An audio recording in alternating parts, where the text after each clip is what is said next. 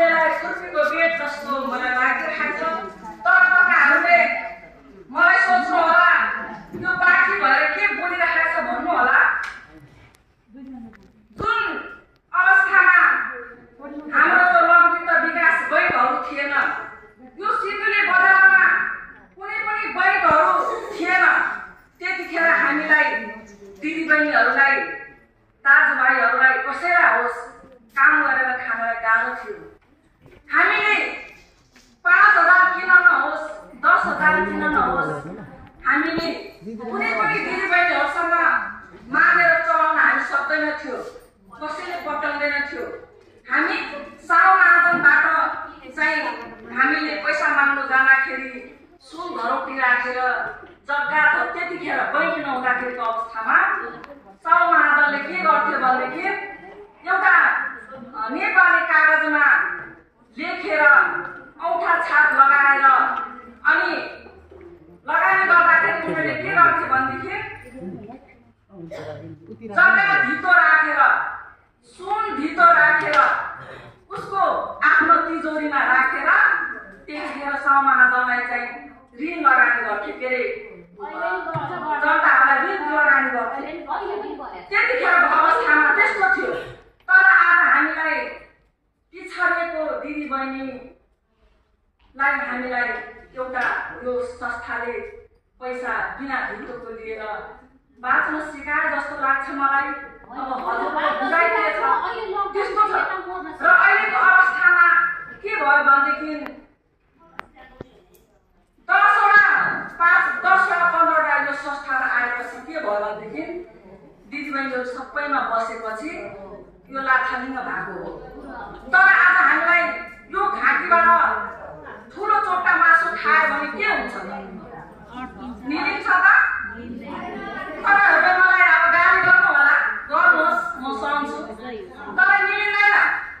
हाम्रो यो घाँटीबाट कत्रो चोट्टा मासु निलिन्छ त्यो अनुसारले हामीले लिनुपर्ने हो है, लिनुपर्ने हो।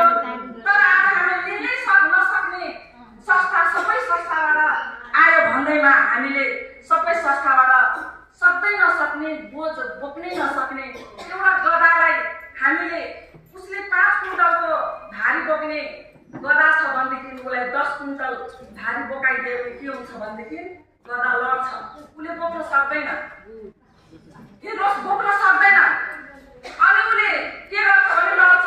त्यस्तै प्रकार आज हामीले यो वित्तीय संस्था सबै आयो भन्दैमा हामी सबैमा बस्नु भन्ने छैन।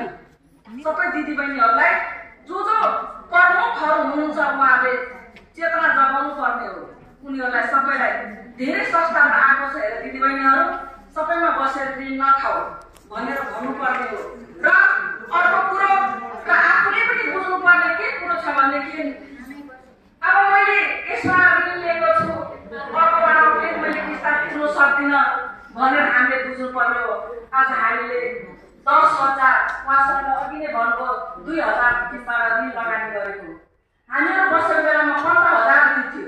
15,000को ऋणको दरले हामीले बसेको थियो। पछि बढ्दै बढ्दै 50,000 त्यहाँबाट 1 लाख गर्दै गर्दै गएको हो। तर आज हामीले के गरिरहेको छौँ यो ऋणलाई लिएर?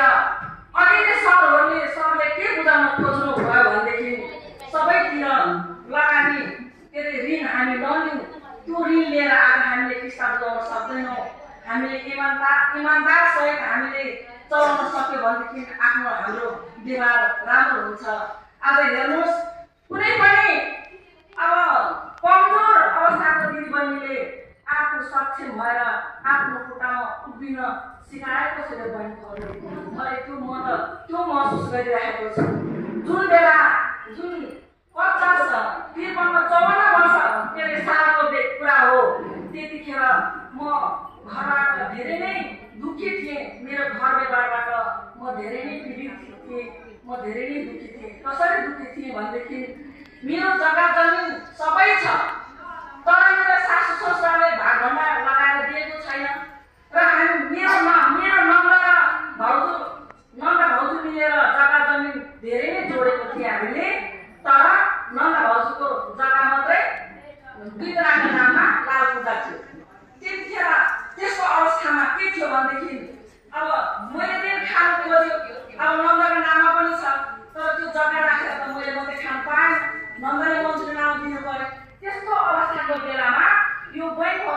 गर्दाखेरि धेरै नै खुसी भएँ म पनि धेरै नै पिछाडेर धेरै दुःख गरेर धेरै सङ्घर्ष गरेर त्यतिखेर सिन्धुलीमा लेस कुखुरा थिएन कसैको पनि एकजना दिलीप जन्म थियो राजमातामा दोस्रोमा मैले पालेको थिएँ त्यतिखेर मैले रात दिन मिहिनेत गरेर कमाएर मैले महिनाको 1.5 लाख रुपियाँ मैले महिनाको आम्दानी कमाउँथेँ त्यतिखेर लिएर र मेरो बारीमा म एकछिन पनि चुप लाएर बस्दैन थिएँ मेरो बारीमा बसेपछि के चाहिँ सब्जी थिएन होला हरेक सब्जीहरू लगाएर मैले फलाउँथेँ त्यस्तो दुःख सम्झेर मैले अगाडि बढेँ र त्यतिखेरको अवस्थामा मलाई बाँच्न यो समूहले सिकायो मैले यो समूहमा बसेँ यो समूहमा बस्दाखेरि त कुनै पनि कम्पनी चाहिएन कुनै पनि जग्गा जमिन चाहिएन कुनै पनि फोन चाहिएन आज इमानदारताको साथले गर्दाखेरि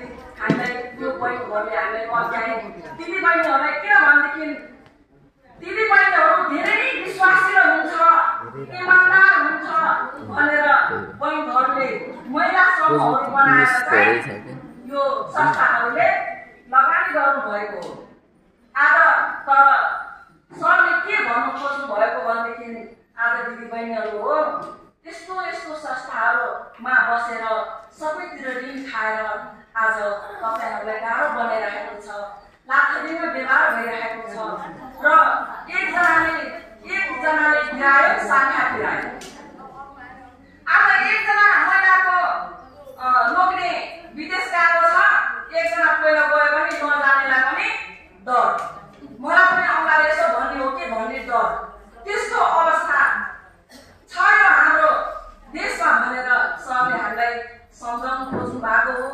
दिदीबहिनीहरू आज हामीले आफ्नै घरको गुन्द्रुकको झोल भात खाउँ नुन खुर्सानी नुनसँग भात खाउँ तर आज हामी इमान्दारमा बसौँ किनभनेदेखि हामीले इमान्दारमा बसेर गयौँ भनेदेखि आज हाम्रो यो देश बिग्रिँदैन आज हामीले चाहिँ फलाएर खान सक्दैनौँ तर हामीले खानै नसक्ने चिजहरू महँगो चिजहरू हामी नखाउँ भनेर भन्नु खोज्नु भएको हो आज हामीले 1 तोला सुनले सबै कुरो लगाएर पुग्छ भनेदेखि हामी धेरै तोला सुन नलगाउँ आज हामीले महँगो साडी लगाउन सक्थ्यो भनेदेखि धेरै महँगो साडी नलगाउँ होइन त्यही पुरानो लुगा लगाएर पनि हामीलाई चल्छ भनेर भन्नु खोज्नु भएको हो र आज हामीलाई सरहरूले पनि त्यति नराम्रो कुराहरू त भन्नुभएको छैन हामीलाई एउटा कारणको रूपमा सम्झाउन खोज्नु भएको जस्तो लाग्छ मलाई तर त्यस हुनाले यसलाई अर्थको अनर्थ नलिएर आज हामीले लिएको ऋण त आफूले लिएपछि आफैले तिर्नुपर्छ कसैले तिर्दिँदैन र रह्यो अर्को कुरा आफूले खाएपछि आफैले हट्नुपर्छ भनेर पनि उखान सुनाउँछ र त्यस्तै प्रकारले आज हामीले एकदमै यो ऋण लिएर पनि हामीले चलाउन सक्नु पर्नेछ अब अहिले के छ भनेदेखि एउटा बैङ्कबाट ऋण लिएर भने अर्को बैङ्कबाट ऋण लिन नपाउने बनाइसक्नु भयो तर यो कसलाई घाटा भयो भनेदेखि हामी दिदीबहिनीलाई नै हो किनभनेदेखि अलिक बेसी काम गर्नु सक्ने दिदीबहिनीले यसबाट मलाई ऋण पुग्दैन अर्कोबाट लिएर चलाउँछु भन्नु सक्थ्यो अब आज हामीले एउटा बैङ्कबाट ऋण खास भनेदेखि अर्कोबाट हामीले ऋण लिएर चलाउनु नसक्ने अवस्थामा छ यो आज हामी आवाज उठाएर जुन पश्चिमको ठाउँमा आवाज उठाए त्यो महिला दिदीबहिनीहरूलाई अहिले सबै बैङ्कबाट ऋण खान नपाउने उसलाई चाहिँ अवस्था बनाइदिएको छ त्यस्तै हामी पनि त्यस्तै आवाज उठाएर हिँड्यो भनेदेखि आज हामीले पनि त्यो त्यस्तै अवस्था हुनेछ हामीलाई पनि र हामीले राम्रोसँगले बरु लामो समय राख्छौँ हामी थोरै भए पनि थोरै गरेर भए पनि हामीले किस्ता तिरौँ र हामीले थोरै मिहिनेत गरेको थियौँ भनेदेखि अलिक धेरै मिहिनेत गरौँ र हामीले धेरै मिठो खान्थ्यौँ भने थोरै मिठो खाउँ हामी अलि बचत गरेर हामीले चाहिँ किस्ता तिर्दै गरौँ भनेदेखि आज हामीलाई लोग्ने मान्छेले कसैको घरमा लोग्ने मान्छेहरूले कमाएर ल्याइदिन्छ भनेदेखि घरको एउटा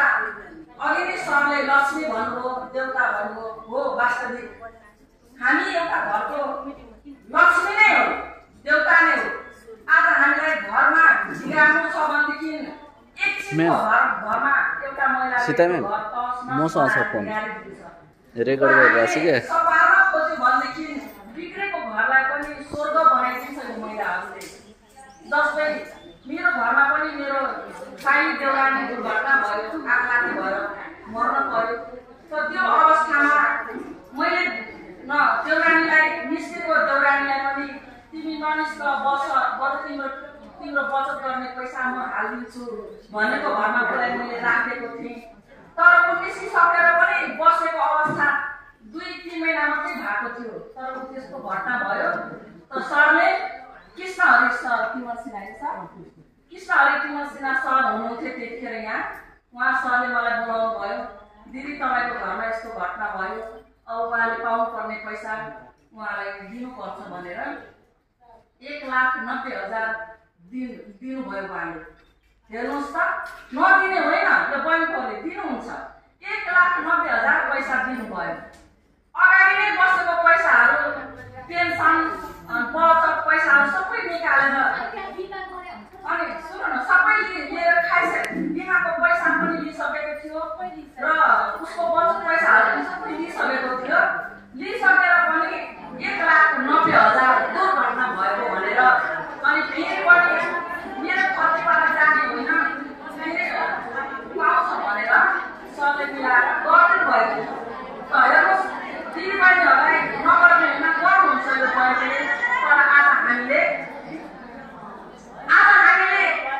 एउटा दिदीबहिनीहरूले गल्ती गरे भन्दैमा आज हामीले पनि गल्ती नगरौँ भन्दै हजुरहरूको अगाडि म अनुरोध गर्दै मेरो छोटो शब्द हजुरहरूलाई पस्छु।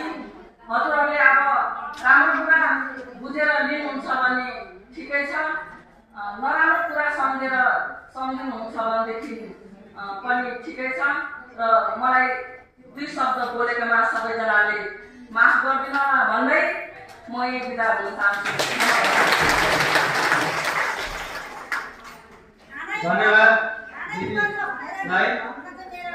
र वास्तवमा बिमाको जुन दिदीले कुरो गर्नुभयो, बिमामा के हुँदो रहेछ भने कसैले 1 लाख रुपियाँ लियो 3 वर्षको बनायो पर्छ, 3 वर्षको किस्ता